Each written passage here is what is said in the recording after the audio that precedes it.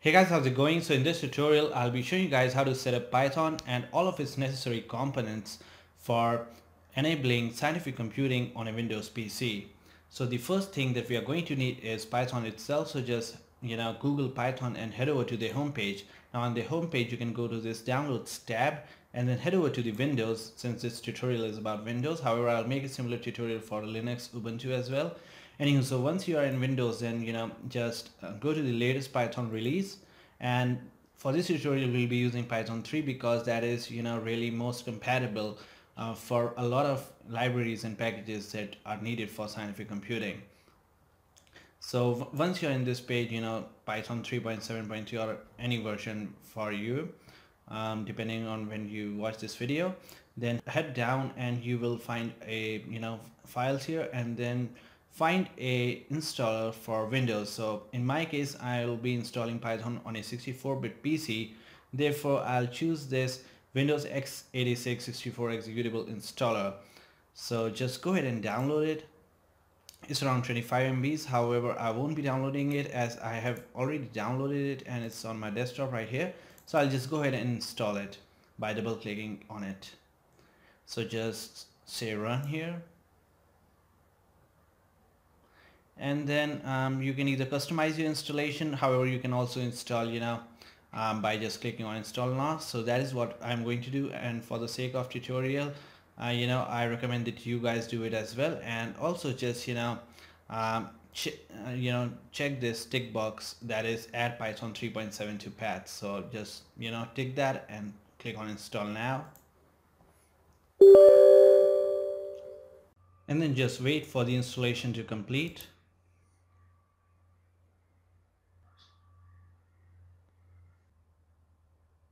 And here it says that setup was successful, so that's great. So just go ahead and close it, and go to your start menu and search for Python over there, and just do a test run to see if it installed correctly. So here it is, Python 3.7 64-bit. So just go ahead and launch it, and here you can see the good old Python terminal. So here I can perform something like a is equal to 5 and then print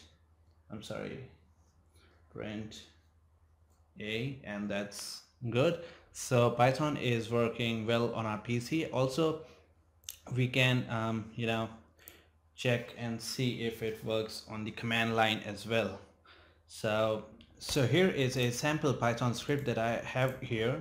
So it is a very simple program that is print a into 5.45. So we'll just go ahead and check it out. So here it is on my desktop. So I'll change my directory to the desktop and then just try to run this using debug.py.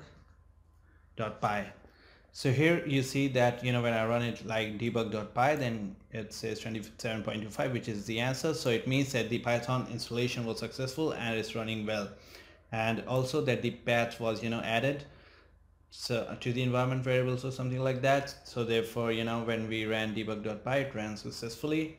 So that's it. That's how you install Python. Now the next step for enabling scientific computing is to install the necessary modules / libraries on your for your Python. So some of the common libraries that you'll be using are Numpy, SciPy, and SymPy.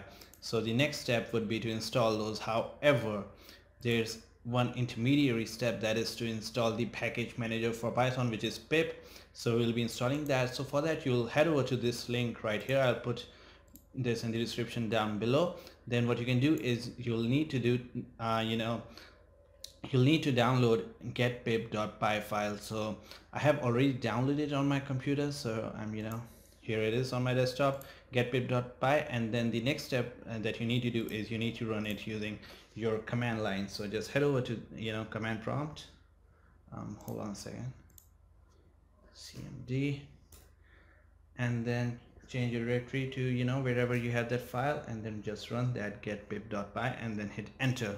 So what this Python script does is it basically uses your internet connection to connect with the internet and then download the necessary pip or the Python package manager.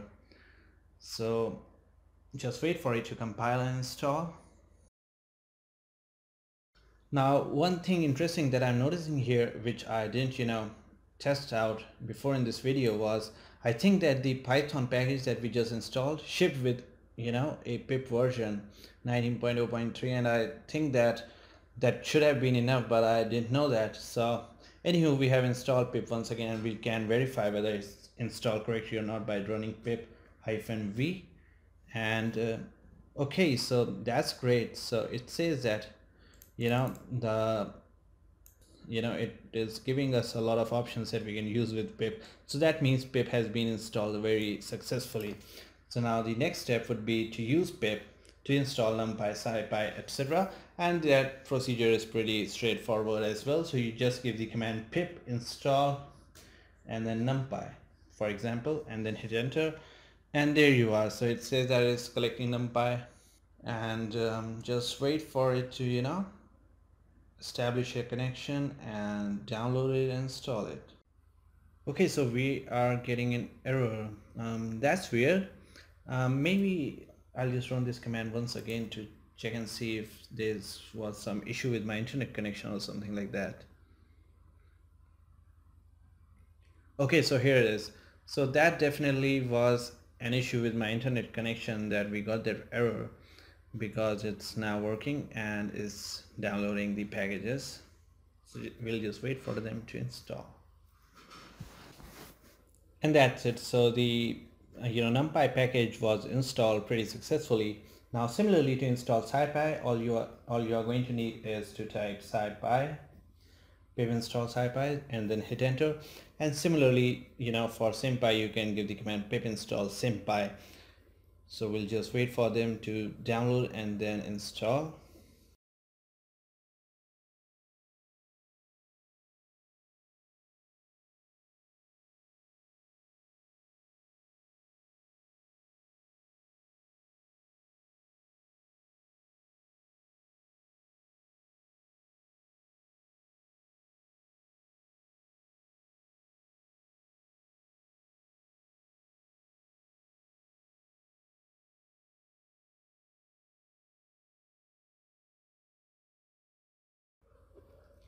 So that was SciPy, which installed pretty successfully as well. Now lastly, we'll be installing SymPy, which is a Python library for symbolic computation. So just give the command pip install SymPy and wait for it to install. Okay, so that's SymPy. So now we have installed all the 3 necessary packages for scientific computing. So next thing we are going to do is we are going to do a quick check to see whether these work or not. So we'll just head over back to Python. So you can just launch it by typing in Python in your start menu and then launching this.